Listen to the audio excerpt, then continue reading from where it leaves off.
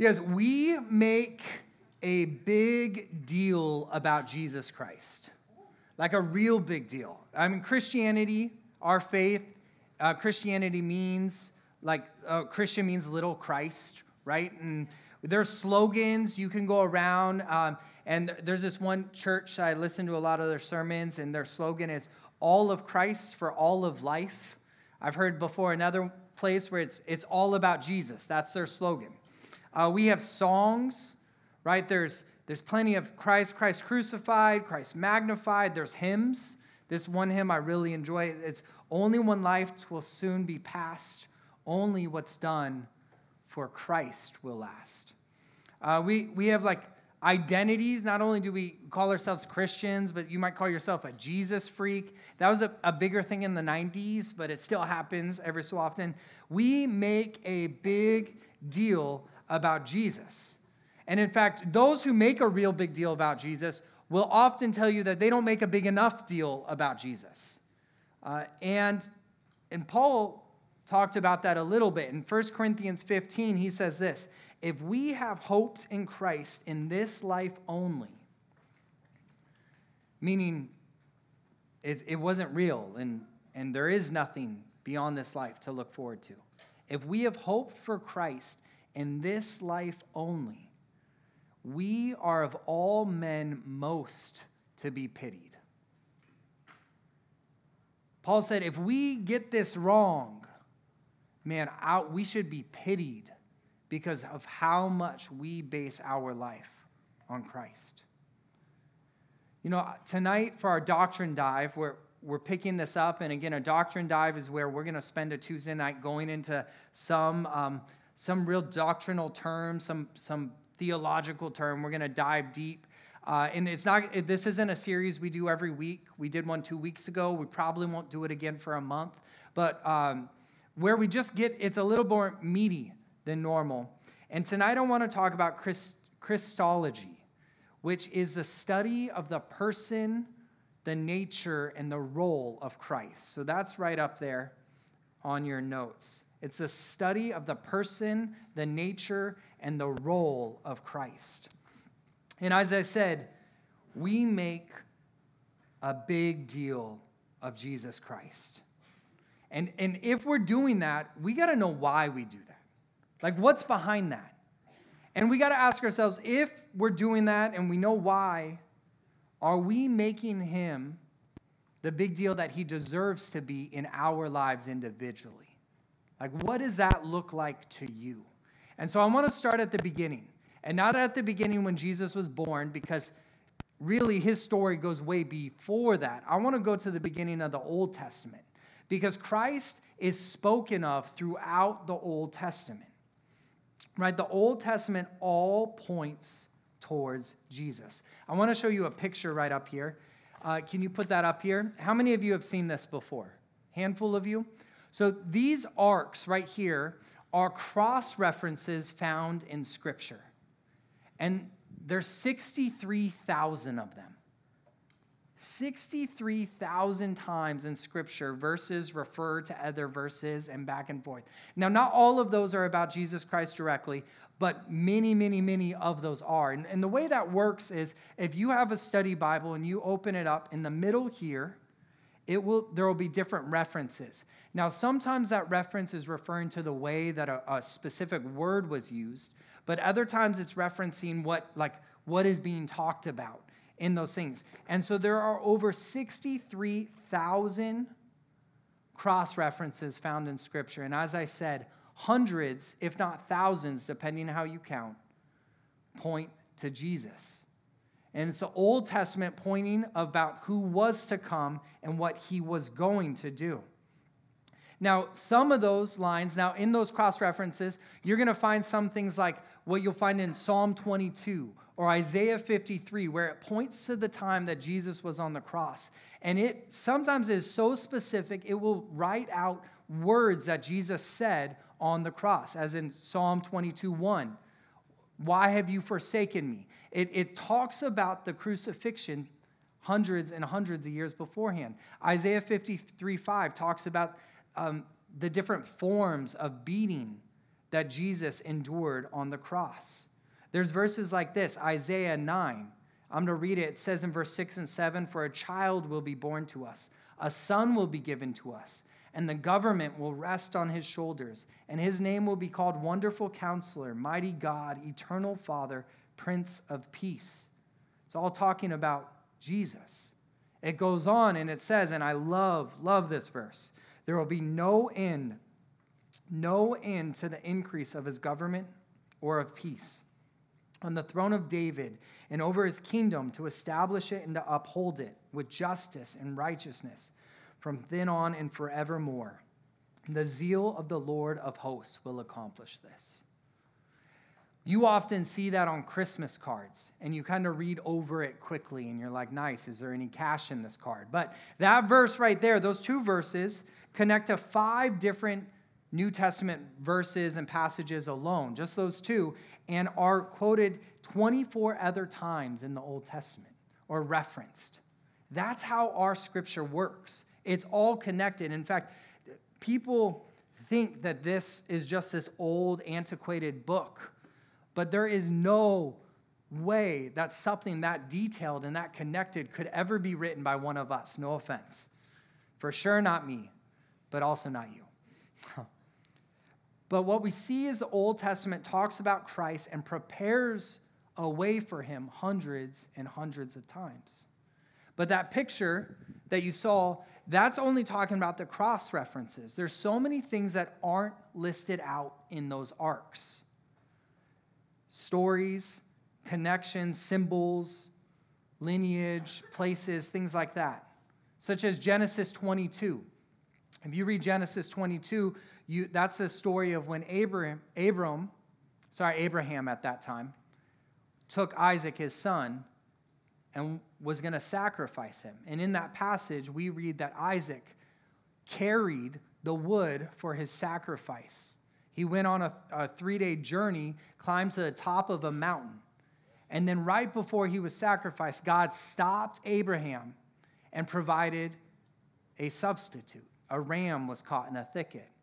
But even a simple story as that, if we now look ahead, we know about Jesus, who carried the wood for his crucifixion up a mountain to be sacrificed. Except at that moment, God did not stop him, did not stop the Romans, because Jesus was the substitute for us. If you and I spent some time, we can look through Genesis 1, where it talks about the Trinity, and Jesus is alluded to there. Or Genesis 3:15, which is the first Christophany, where it talks about how Jesus will someday make amends for the sin that was committed in the garden. Over and over again, Jesus Christ is talked about, pointed towards in the Old Testament. The entire sacrificial system, if you've read through your Old Testament, you went through Genesis and you're like, this is rad. You got through the first half of Exodus and you're excited. Then you hit the second half of Exodus, and that's where your dedication was tested. As they start talking about the sacrificial system and the priesthood and all of that. In Leviticus, you're like, what did I get myself into? All of that points to Jesus. What happens in the Old Testament? Well, you sin. And when you sin, what do? Well, you need to go make a sacrifice. You sacrifice an animal to atone for your sins. Well, we know in 1 Peter 4:9 that Jesus is called the sinless, spotless Lamb. All of that system was pointing towards Jesus and what he would do for us. I'm not done. People point to Jesus. There's this literary term called a type, and it's a person or a figure who foreshadows a greater person or a greater figure to come. Joshua is one such type.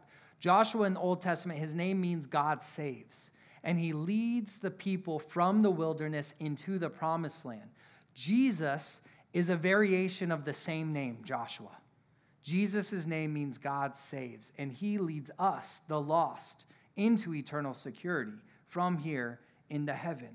And there's over and over again. In fact, you guys, if you just want to nerd out with me sometime, let's just bug me, and we'll go over more and more details like this.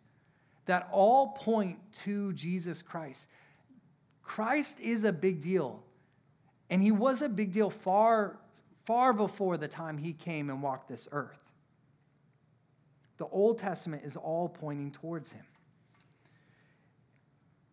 But then he arrives, and we know that Christ descended from heaven and lived a perfect life. That next blank on your sheet is the word incarnation. Do you have it up there? I don't know if you do. Yes. Incarnation.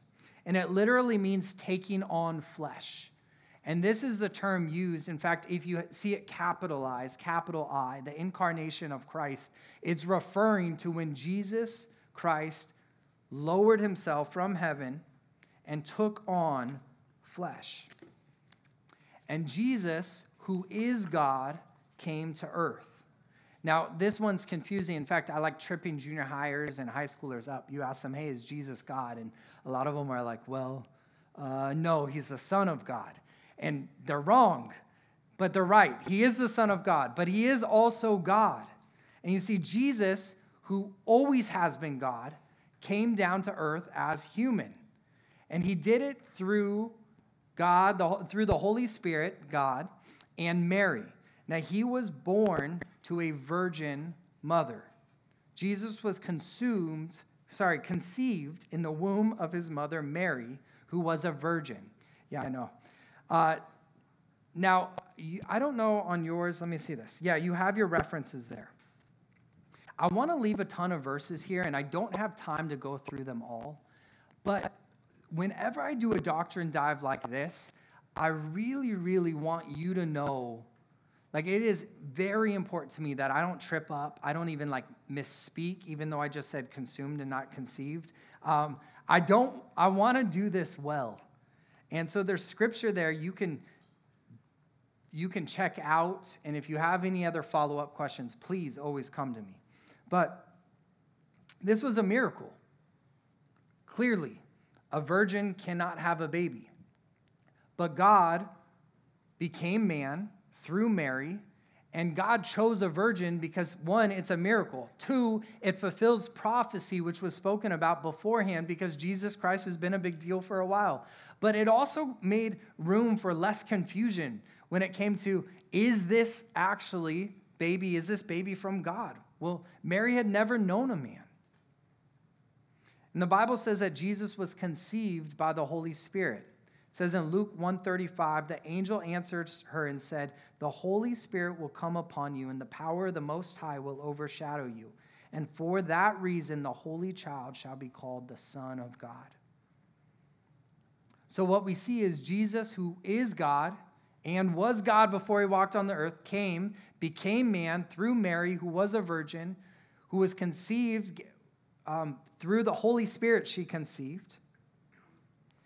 And this answers a lot of the problems that we would face if we tried to earn our own salvation. You see, you and I, we are sinners. And you and I, we were born sinners. We started out that way because we're descendants of Adam. Your dad isn't God, neither is mine, and that's not a knock on them. They're not. So we're born sinners. So even if we wanted to start trying to figure out how to solve all of this on our own, it's too late. But Jesus Christ was not born of Adam. In fact, if you want some extra study later, I want to encourage you to read Romans 5, where it talks about through Adam, sin entered the world. And through Adam, all men are sinners. But through Christ, so did righteousness. And so if you are born of Adam, you are a sinner. But if you are reborn of Christ, you are justified.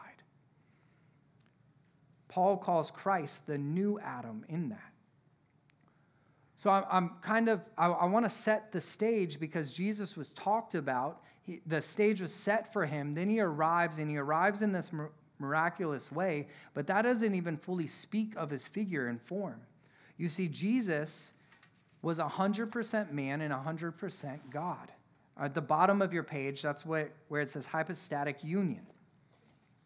Now, this doesn't make any sense to us, and yet it makes complete sense to God. You see, Jesus has always been God. So when it says he's 100% man and 100% God, he's always been God. But he laid aside many of the privileges that he had in his divine nature in order to walk as man. So there are things that Jesus chose to remove from himself so that he can come and accomplish the role that God called him to accomplish. But Jesus became man. And not partially. Like sometimes we want to write off, well, he was kind of man. No, he was fully man. It says in Philippians 2, having this attitude in yourself, which was also in Christ Jesus, although he existed in the form of God, did not regard equality with God a thing to be grasped, but emptied himself, taking the form of a bondservant and being made in the likeness of men. Being found in appearance as a man, he humbled himself by becoming obedient to the point of death, even death on a cross. So Jesus dealt with all the limitations that you have. He was hungry. He was thirsty. He was tired. The only thing that he didn't have that we have is a sin nature. And that's because he was not born of Adam. He was born of God. And then he lived a perfect life. 1 John 3:5, I want to flip to it. I don't have it up there for you. But it says that you know that he appeared in order to take away sins, and in him there was no sin. He was perfect. And all of this matters. All of this is necessary. All of this not only adds to why we make a big deal about Christ, but without it, we could not make a big deal about Christ.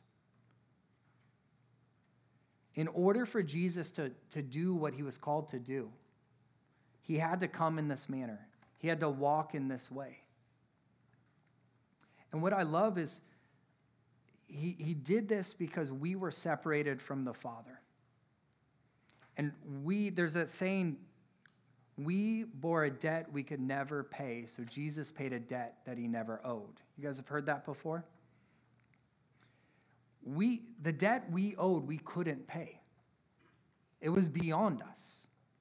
Not only because we were born in sin, but we've continued to sin. We can't do it. But the truth is, God needed man to pay the debt. So he sent his son to take our spot. And so Jesus walked as a man so that he could pay the debt that we owed. And his humanity should give us great comfort. Because what it means is there's nothing that you've endured or felt or been tempted with that Jesus didn't know himself. Jesus was tempted. Whether you look in Matthew 4 or you look at 1 Corinthians 10:13, where it says, all sin that is common to man, he dealt with. But all of these things made a way for what Jesus was going to do. Let me read one more verse and we'll get into that. Hebrews 4:14 says this. Therefore, since we have a great high priest. See, that term high priest, that's referring to the sacrificial system that we used to have. And the man who would lead all of that. Well, Jesus is who that is for us now. And says, who has passed through the heavens, Jesus, the Son of God, let us hold fast to our confession.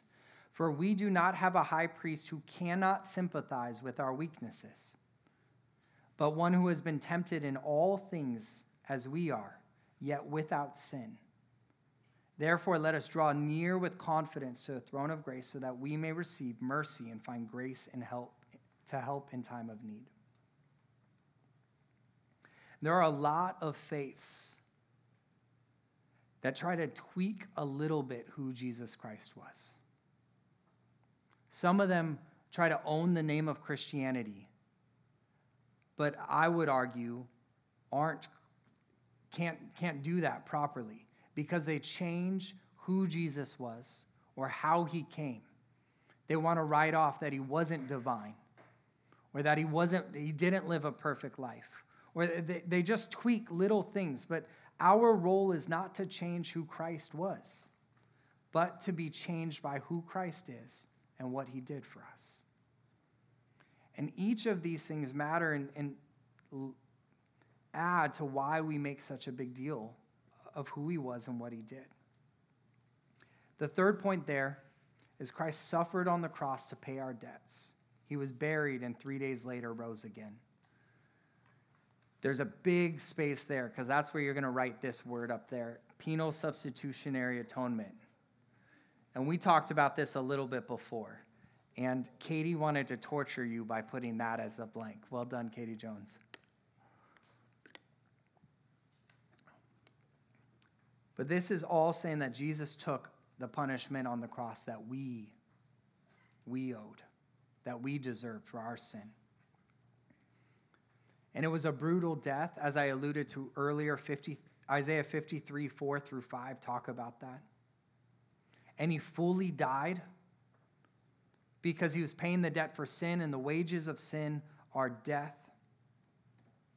And he fully rose again. And here's what's interesting. If you take away the resurrection, he still pays the debt. Right? And so there's this question, why does he need to rise again? But Jesus Christ is God, and he has authority and power over death. And by rising again, we have confidence in everything. It confirms everything that he said. Paul puts it this way in 1 Corinthians 15. He says, "For if the dead are not raised, not even Christ has been raised. And if Christ has not been raised, your faith is worthless. You are still in your sins. And then those who have fallen asleep in Christ have perished. If we have hoped in Christ in this life only, we of all men are most to be pitied. But now Christ has been raised from the dead." And he goes on in verse 54 of chapter 15, he says, "But when this perishable will have put on the imperishable," when we die and we put on, we step into our eternal state. "And this mortal will have put on immortality, then we will come about saying that it is written, 'Death is swallowed up in victory. O death, where is your sting?' The sting of death is sin, and the power of sin is the law. But thanks be to God who gives us victory through our Lord Jesus Christ." Jesus died, but then he rose again, proving everything. And the Bible said he ascended into heaven, and he's sitting on the right hand of God where he rules. And rightly so. And God orchestrated all of this so that we could know the Father once again. It says there, your second to last point is Christ is the bridge to the Father. You know that verse, John 14:6, where he says, "I am the way, the truth, and the life." And there are so many other faiths that want to figure out a different way. Look, Jesus Christ is the way, but also if you do this work, you'll find the way too. But that's not it. Or Jesus Christ is a way, but you can find a different way through this. That's not it. It's Jesus Christ or nothing. It's not your work. It's not your merit.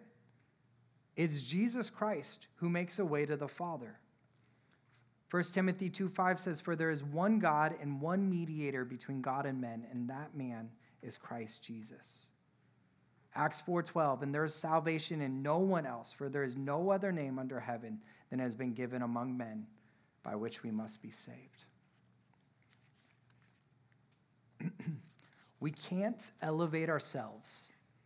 We can't diminish Christ. We're called to follow and submit to him. So all of that begs the last question, which is, do you make a big deal about Christ? Because it says that Christ is worthy of our lives. And I think about all those songs and all those slogans and all of it.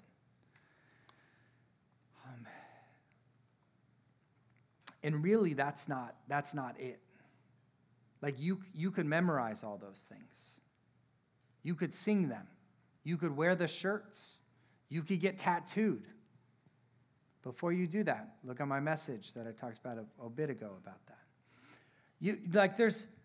There's all these things we can do, but the true sign that Christ is everything to you is he your Lord and Savior? Have you surrendered to him?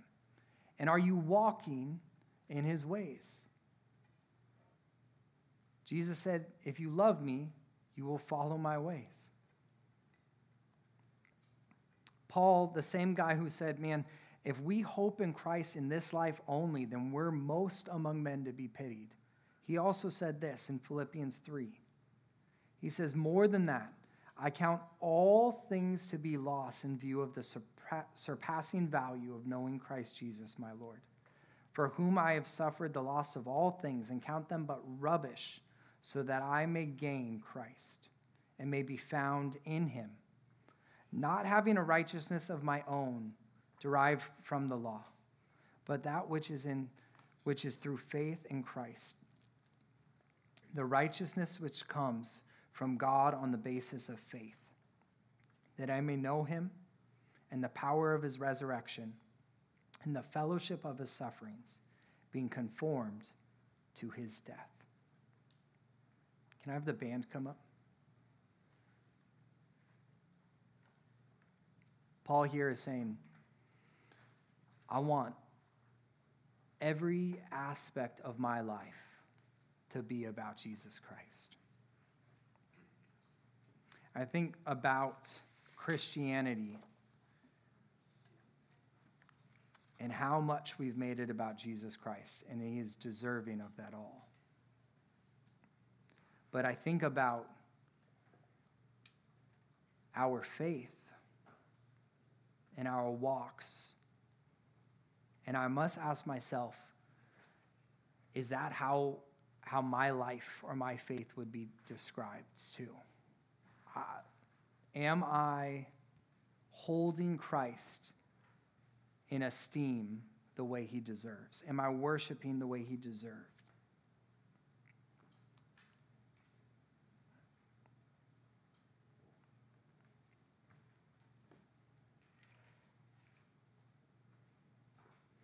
I want to encourage you guys, this doctrine dive is just this brief overview of all these things. In fact, you can spend just a countless amount of hours studying any one of these big terms. And frankly, I think that